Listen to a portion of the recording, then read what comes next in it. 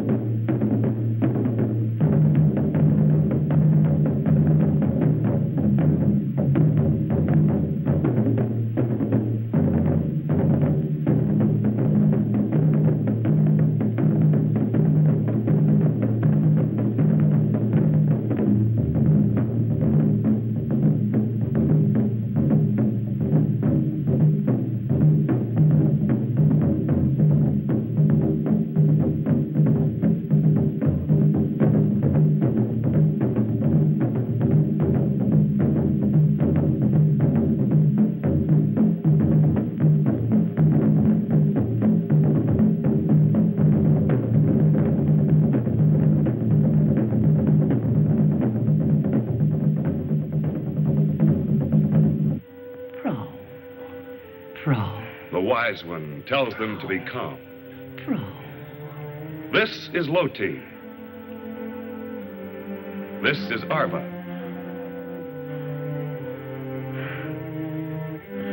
This is Tigri. You've met her before.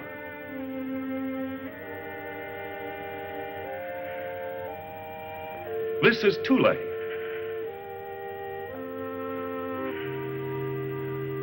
This is Eros.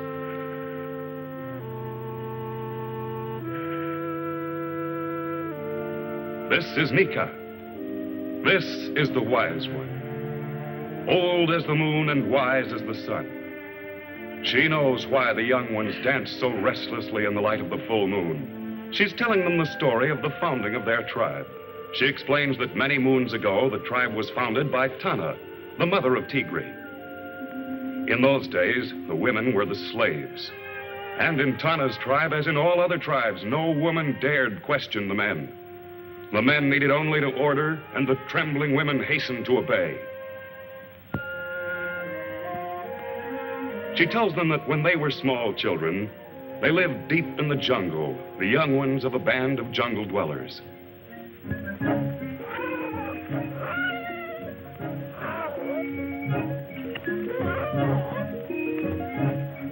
This is Tigri's mother, Tana. She and the others have stopped for a momentary rest, tired from carrying the carcass of a dead animal.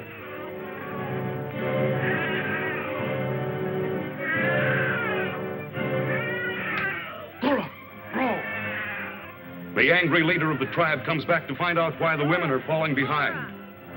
To him, weariness is no excuse. Tana and the other women wearily pick up the carcass and continue.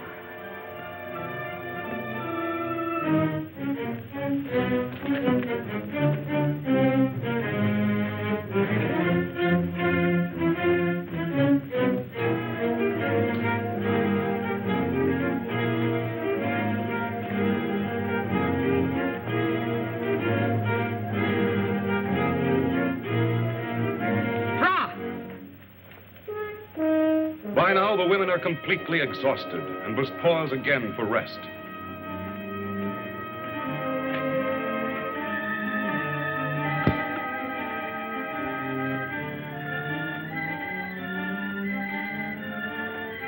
Angrily, the leader storms back and yells for them to get going. The rebellious Tana tells him that the men should carry the dead animal.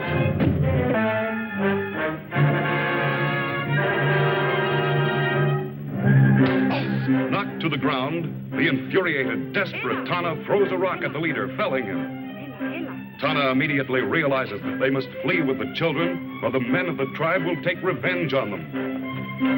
The women quickly gather the children and rush off into the jungle.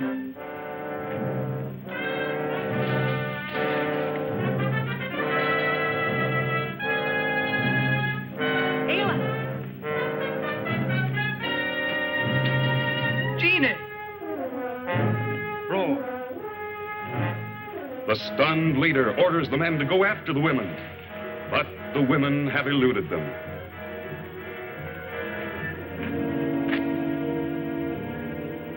The wise old woman tells them how, as time passed, the tribe prospered under Tana's able leadership, and the little girls learned how to fend for themselves. They all learned the skills of hunting and fishing for their food.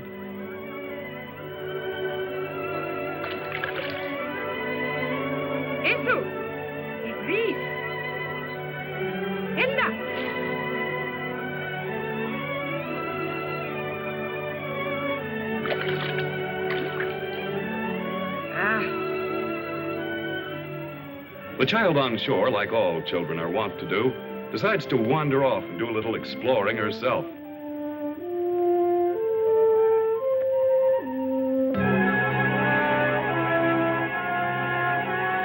The entire tribe is unaware that they have been sighted by the terrible Gwadi.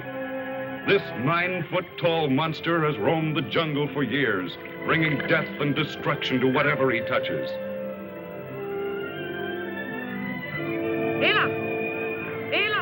Tana sees the little girl is missing and calls to the other women to follow her in search of the child. Savage, merciless, possessed of Herculean strength, Gwadi is the most feared thing in the prehistoric world.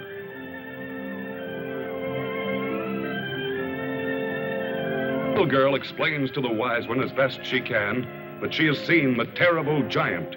Gwadi! Gwadi! Ela! Eras! Eras! Tulle! Ela! Ela! Gwadi has successfully captured 2 of the women and is carrying them off.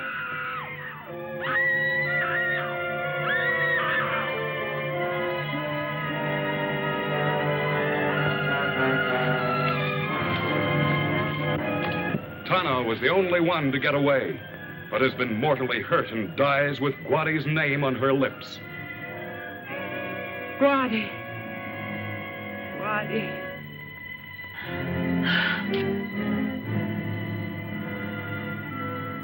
The wise old woman flees with the children. Gwadi! Even now, 15 years later, the mention of the dreaded name of Gwadi still strikes terror in the hearts of these same girls. They know that the hideous giant still ranges the jungle.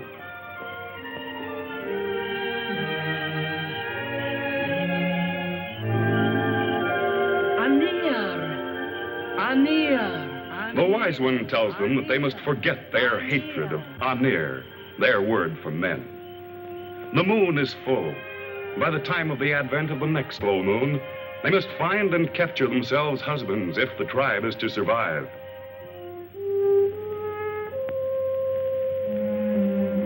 And the next morning, the 6 determined women set forth on their mission, accompanied by one of their panthers.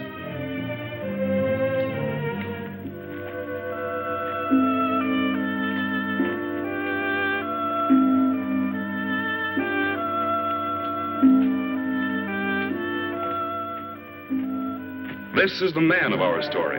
He is Angor. This is Angor's friend, Ruig. This is Kama and the bearded Ad. Angor and his friends are on a foraging expedition. They're hunting food for their cave-dwelling tribe. They've cornered a savage tiger and are pitting their skill with stone-headed war clubs against this vicious monster of the jungle.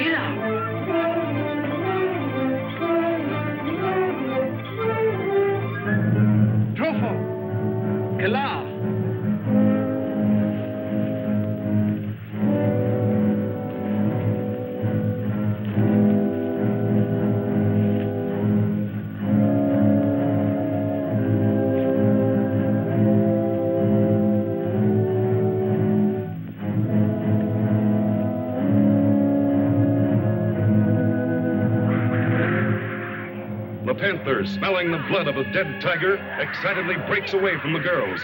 They chase after their pet.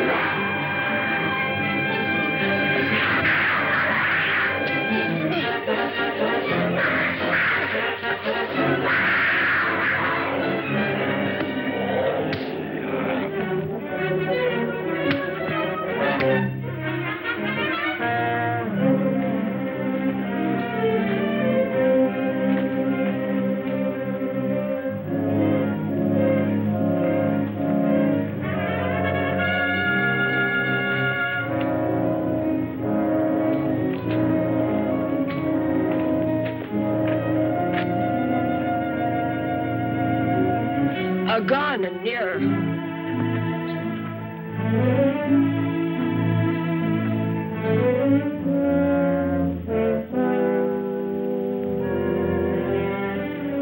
Ad uses the sap from a tree to soothe Angor's wounds.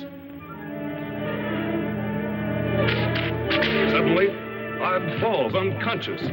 Angor and his tribesmen are amazed to see that they've been attacked by members of the weaker sex. Back on!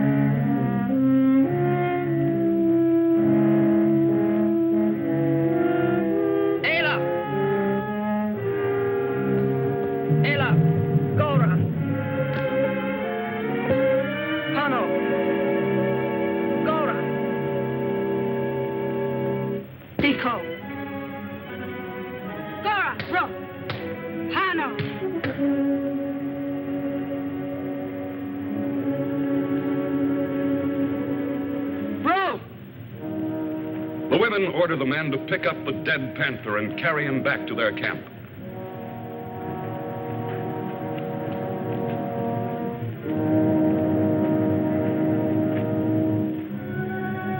In the meantime, Angor stumbles along through the jungle back to his people.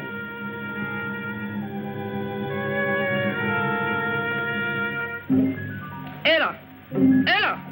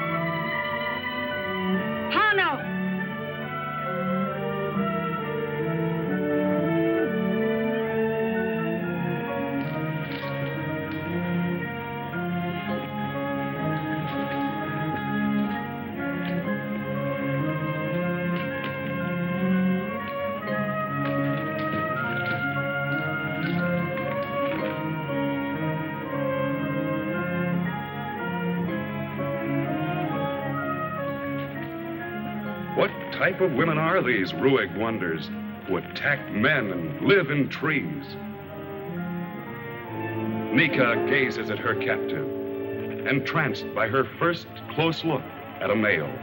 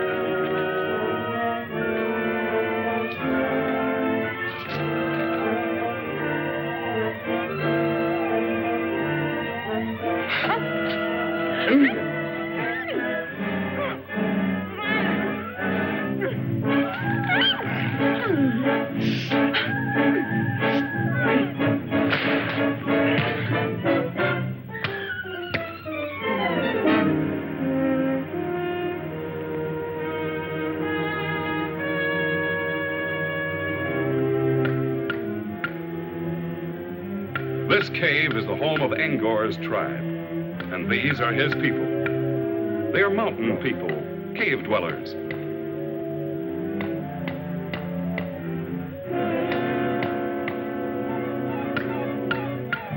Hela.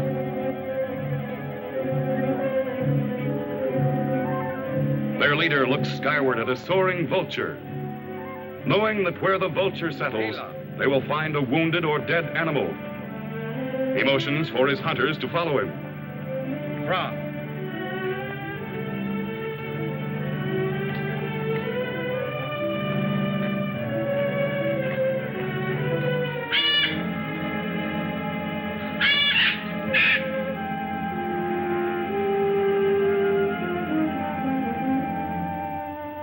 Hela.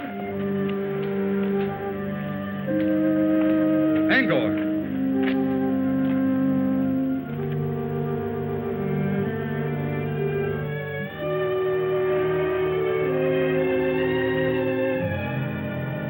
Eco.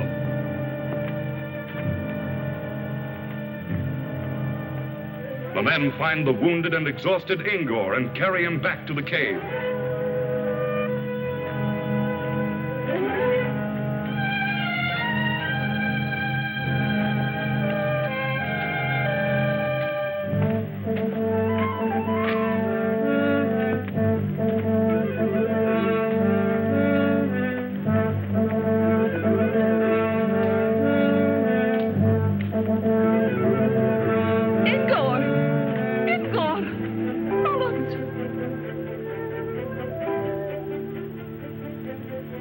Angor's mother and the rest of the cave dwellers crowd around the wounded Angor. His mother motions them to carry Angor into the cave where she can tend.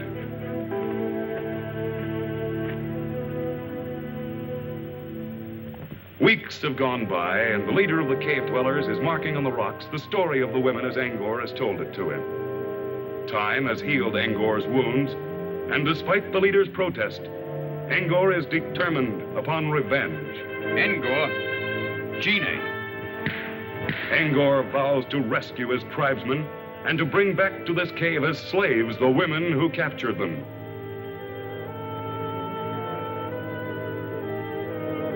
Angor. Angor. Ela. Angor's mother, who knows of the women tribe, points out the right direction to Angor. Oro. She tells him he must cross 2 mountain ranges, that it will take him 2 days' journey to reach the country of the women tribe.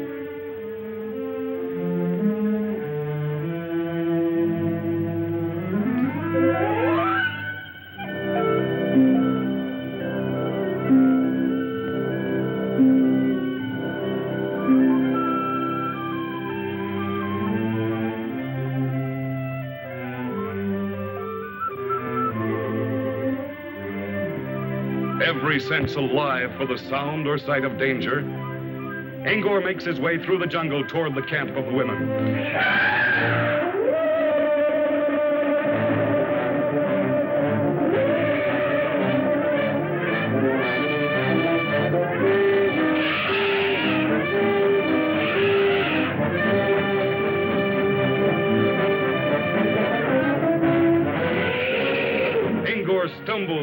uses his weapon, but cannot stop for it. He finally eludes the elephant by jumping behind a large boulder, and the lumbering animal passes him by.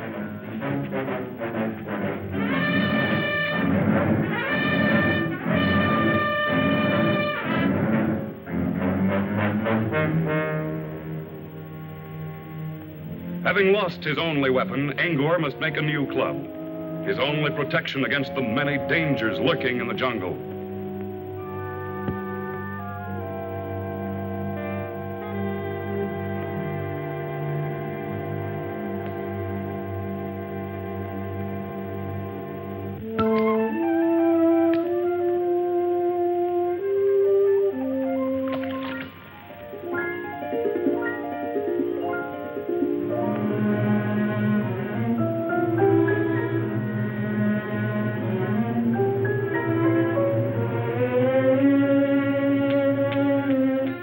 Gathers some stones to use for the head of his club.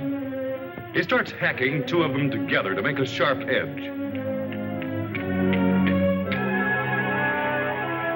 A spark ignites the dry leaves on the ground, and Angor is taken aback by the strange, unknown phenomenon, fire. He stretches his arm out to touch it and draws his hand back in pain. He doesn't understand it, but he knows that this new discovery of his has the power to inflict injury.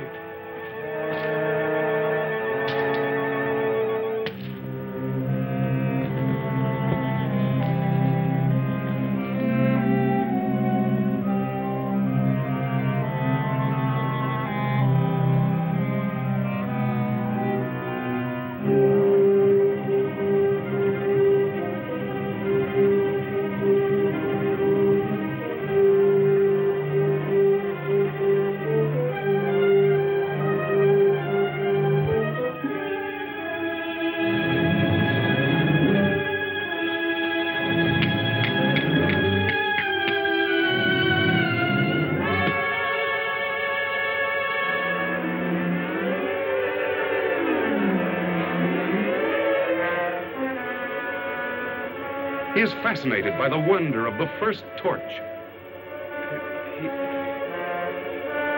Pier. He calls it pier, his word for fire.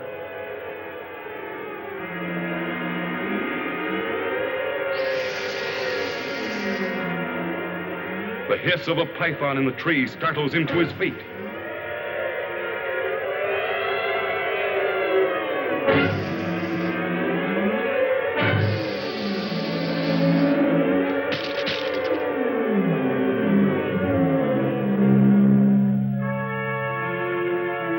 Jabs the torch into the water after the snake. To his surprise, he finds the fire has disappeared. He jabs the torch back again, trying to regain the fire, but it's gone.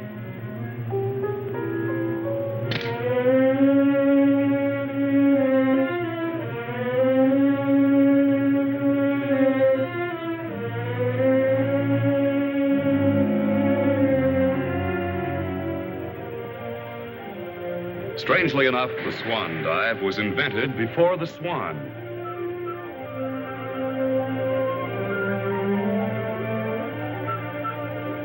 Tigri's jungle women have developed great skill in swimming, and it's one of their favorite recreations. On this night, Tigri, Eris, and Tule are enjoying an evening swim in this jungle pool.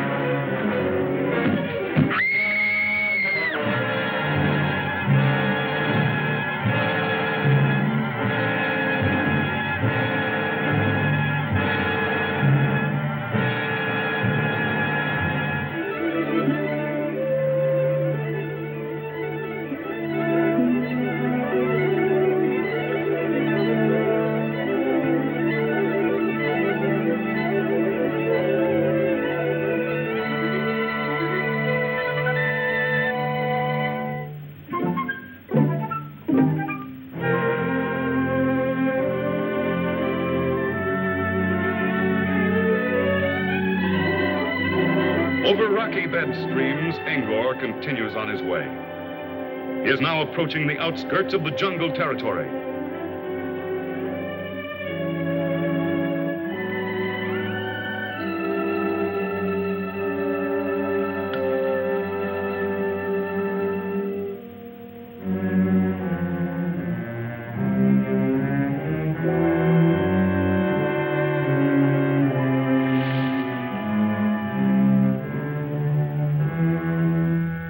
Suddenly, he sees ahead of him the huge, giant Wadi.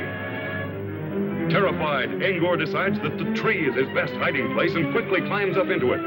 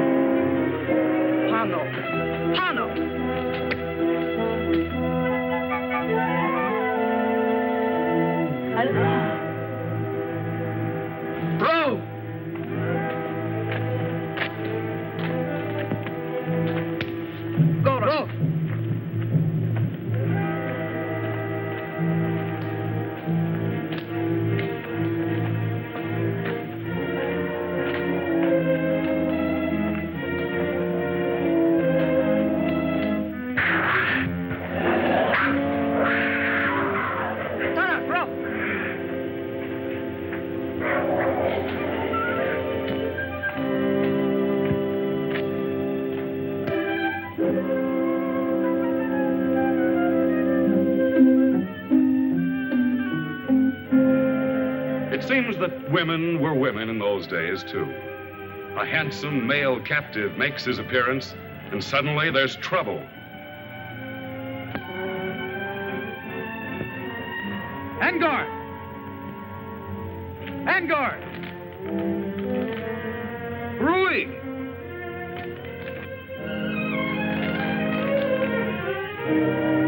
Angor! Angor! Odd! Angor! Come on!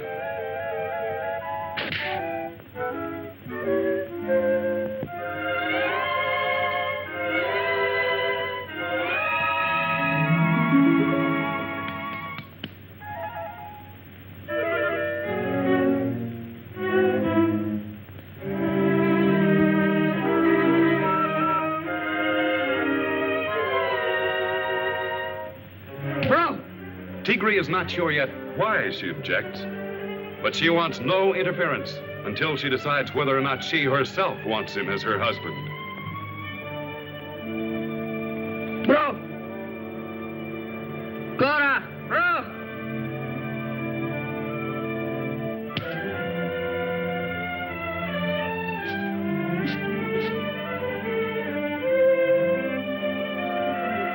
Angor is tempted to strike back at his captor, but the ever-watchful, snarling panther is a warning for him to be careful. He decides that caution is better than tangling now with this strange band of women.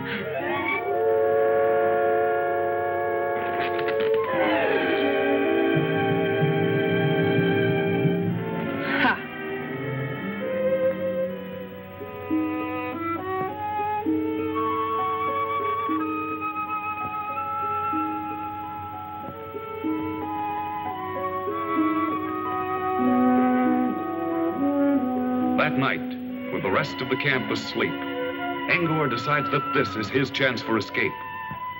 Quietly, he starts to climb down the vine. Now, this is easy, Angor thinks.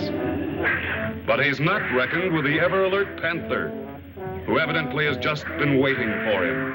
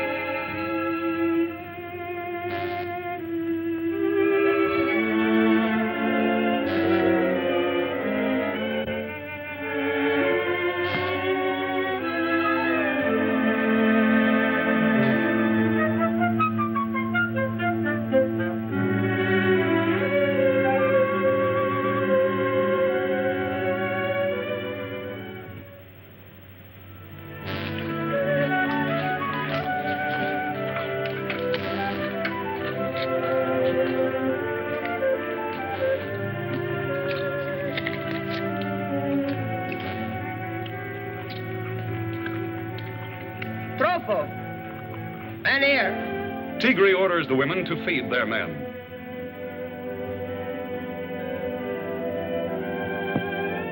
Arva decides that this is a good time for her to make up to Angor and starts to bring him some food.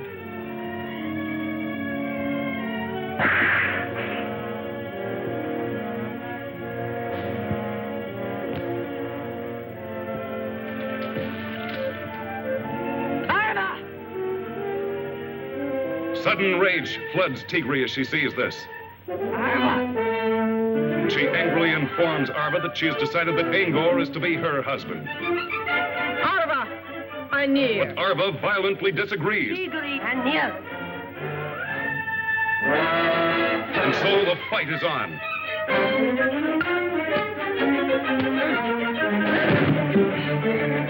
Gone. Gone.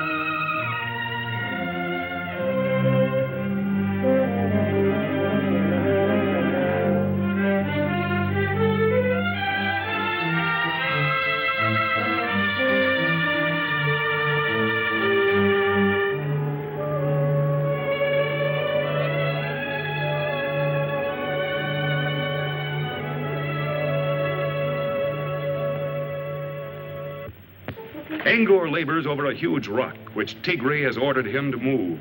He can't budge it. Tigre shakes her head at the stupidity of men. Angor finally gives up, humiliated by her look of scorn.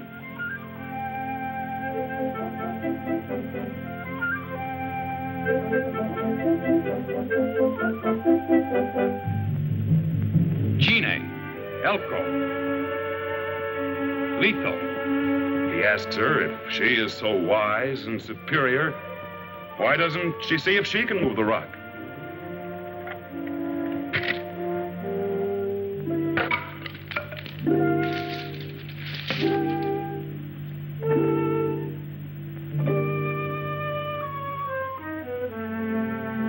Tigre picks up a huge branch and, using simple leverage, shows Angor how easy it is to move the rock if you use your head.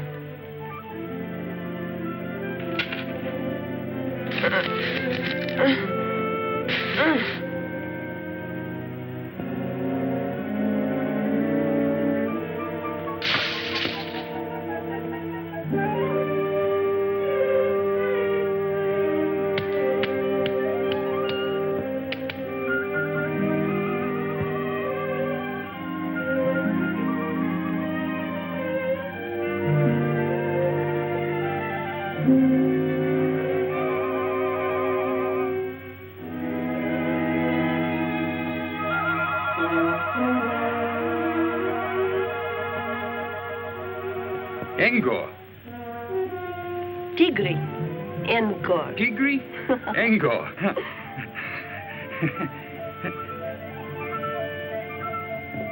This is the night before the full moon. Time is running out for the male captives. By tomorrow, the marriage ceremonies will have been completed.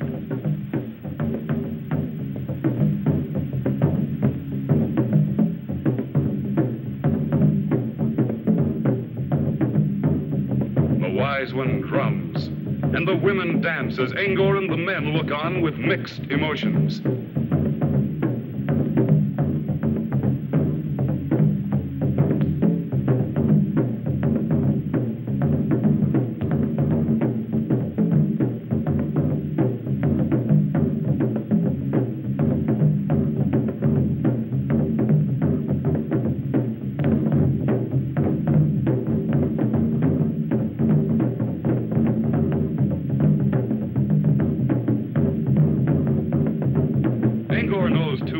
The coming of the full moon means either escape or servitude. And as he watches the dance, the women pick up their clubs and demonstrate that in their homes, they will be the master.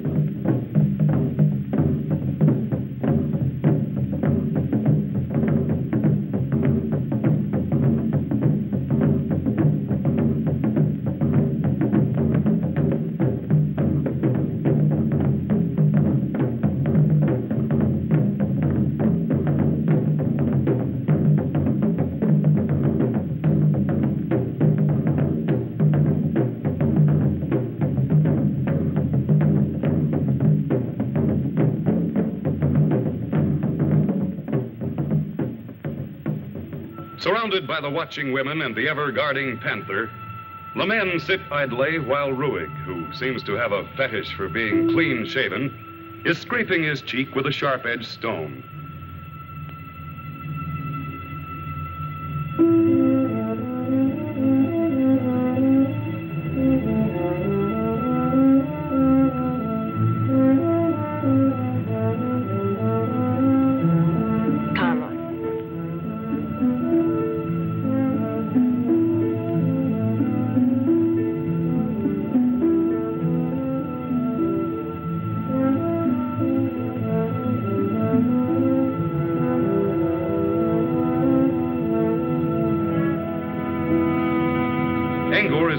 Figure a way out of this trap.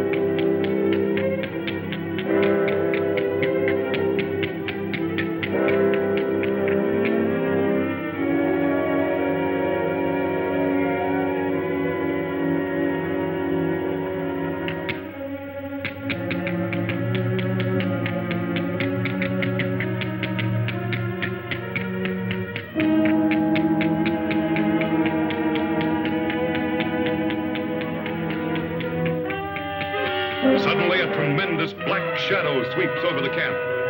It is Korax, the flying dragon, the scourge of the skies.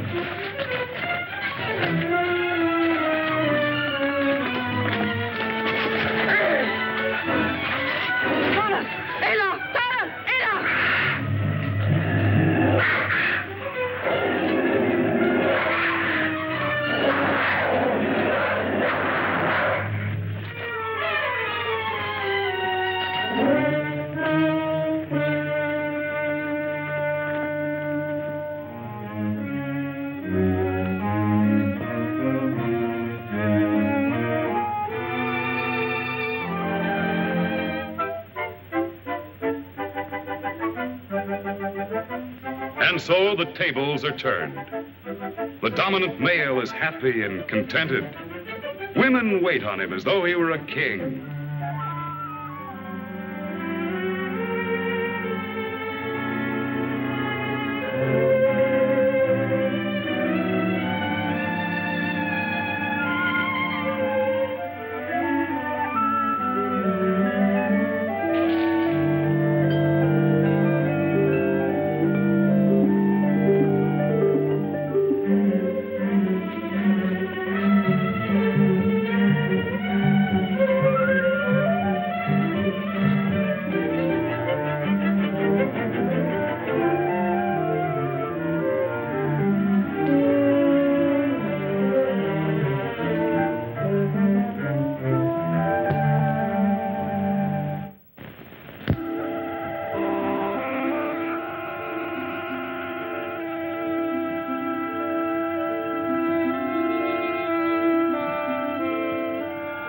Tigri.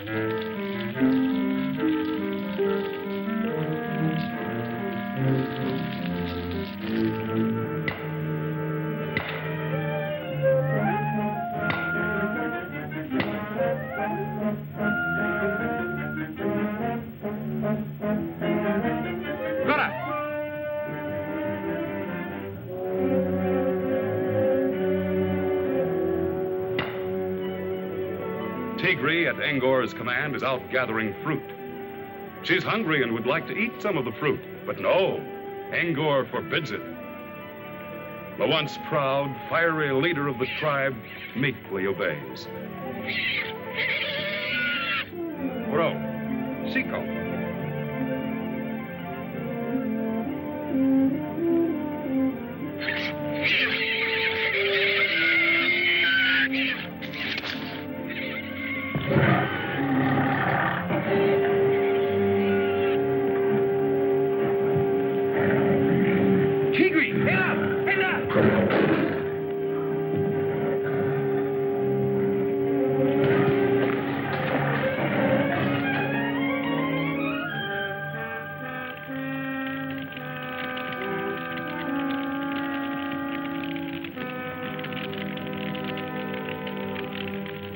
Trovo? He offers a piece of raw meat to Angor, who's intrigued by the scent of the meat in the fire.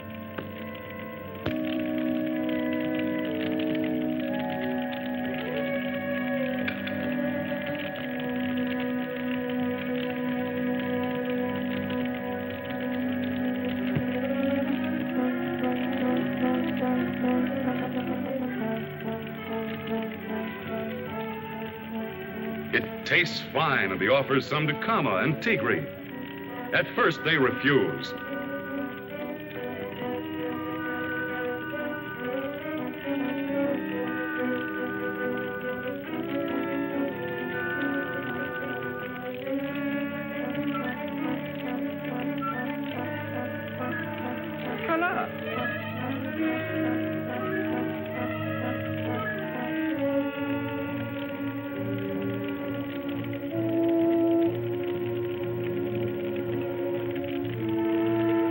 But when they taste it, they both agree that it is delicious. And so, for the first time, cooked meat goes on the menu of this primitive tribe, and civilization progresses another step.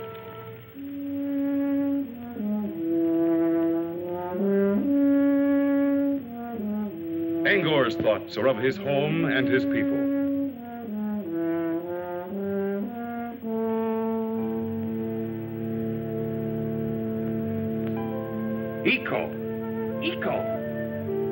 He gives orders that they will start on their long trek back to the mountain home of Angor's tribe.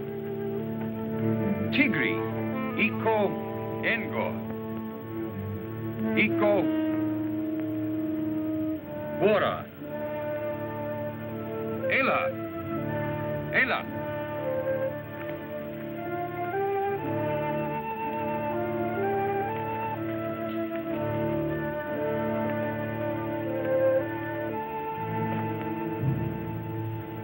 Angor leads them through the jungle, ever alert for the lurking dangers which abound there.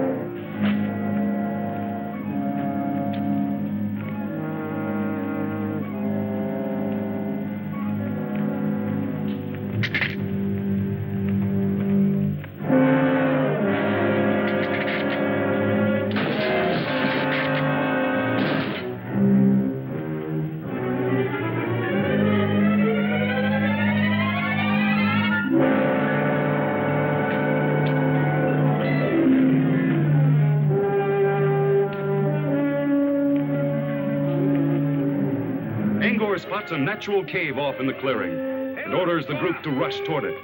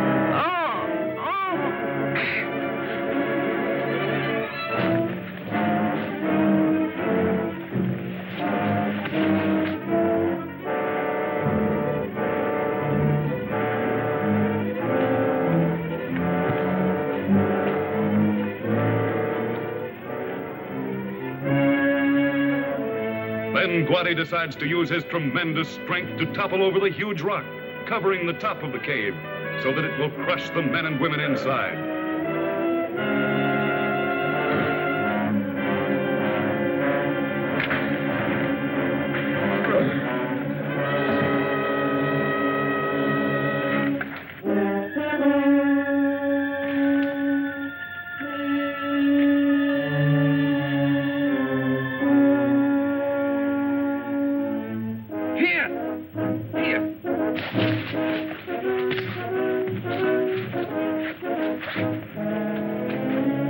Orders the other men to make torches.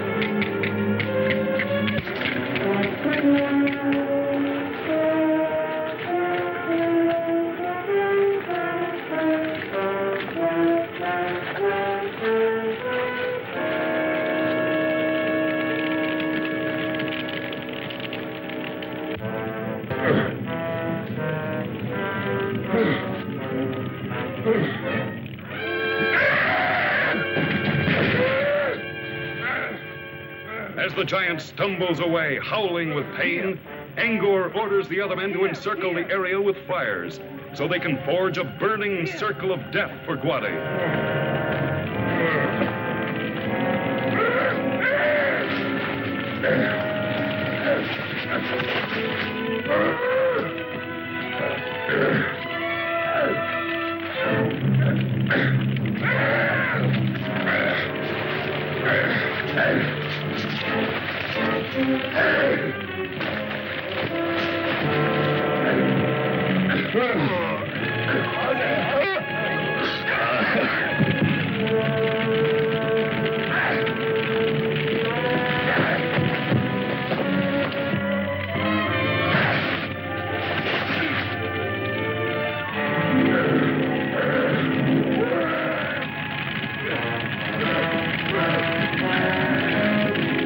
Guadi is completely bewildered by the leaping flames and terrified by the fire.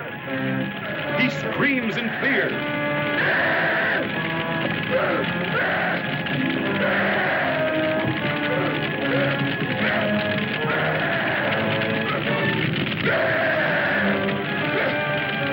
Angor finds himself also trapped by the encircling fire and sees that his only escape is to go over it.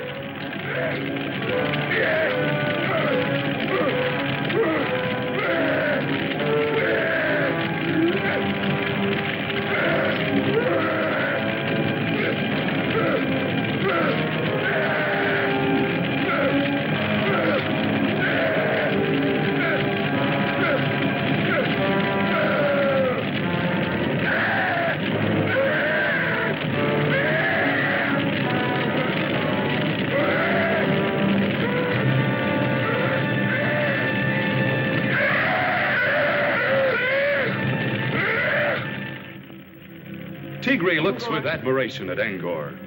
Tigri, Iko? She asks him to change his mind and return to the women's camp with his men, where they can start a new tribe. Engo, Iko Tigri. Eva. Engo, Iko Tigri. Angor agrees and tells his friends he has decided to remain.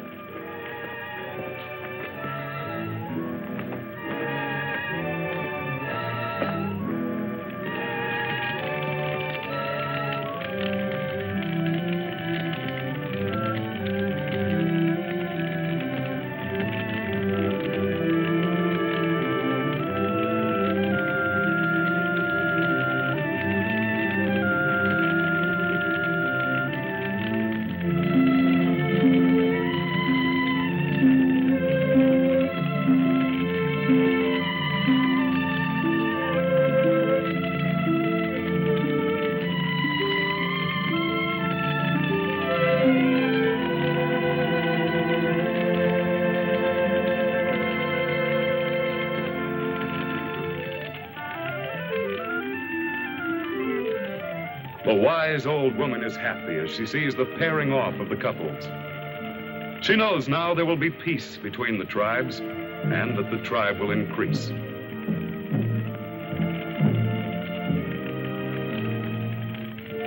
She motions for Angor and Tigri to come to her.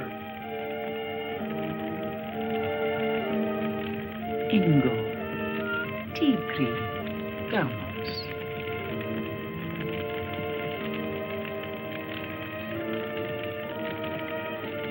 She is going to perform the only kind of marriage ceremony she knows.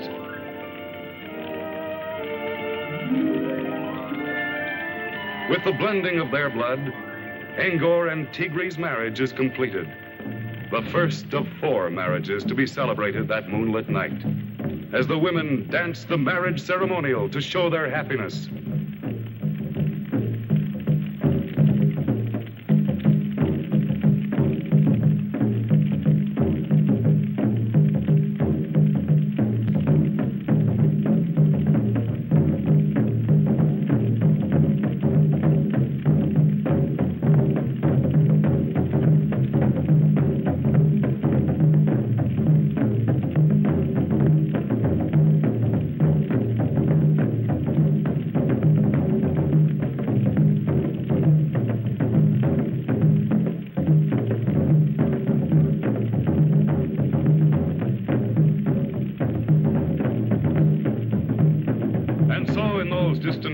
Even as today, the eternal battle for supremacy between woman and man was solved not through the clout and the club, but through romance.